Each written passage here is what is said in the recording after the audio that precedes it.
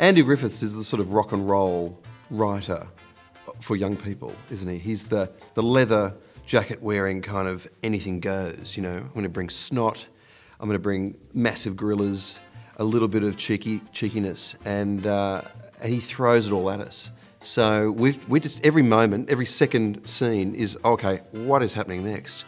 And by the end, I think even Andy and Terry, as characters, I think even their imaginations have run away with them. So it's crazy fun. Well, the interesting thing I think about Andy is that his books seem, they're silly fun, and they look sort of irresponsible, meaning that he'll do naughty things. It looks like it's sort of just thrown together. But Andy's a very, very serious writer, and he's very serious about what his books are supposed to do. And he's very aware that his books will appeal to kids who really don't like any other books. One thing I love about Andy Griffith's books is he makes books that children want to read, and he makes reading a really enjoyable and fun and sometimes silly experience.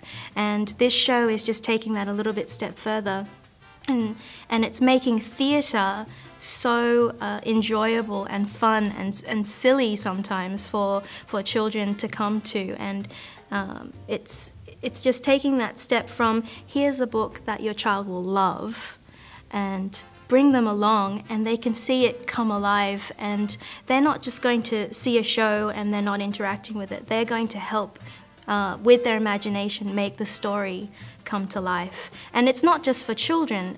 The adults will have so much fun watching this show as well.